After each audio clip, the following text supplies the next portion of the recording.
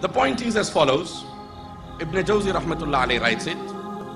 He says, when Sayyidina Yusuf alayhi salatu wasalam was tempted with zina, the dynamics around him were very unique, and hence the reward was equally great.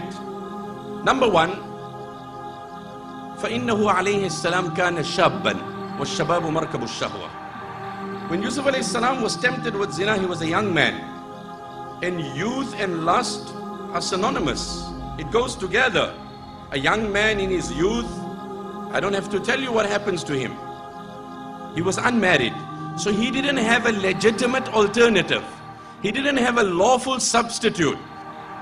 That is why Imam Ahmad rahmatullah alayhi said, حدثنا هيثم قال حدثنا إسماعيل بن عياش عن عبد الرحمن بن عدي البهراني عن يزيد بن ميسرة أنه قال إن الله تعالى يقول أيها الشاب التارك شهوته لي المتبذل شبابه من أجلي أنت عندي كبعض ملائكتي.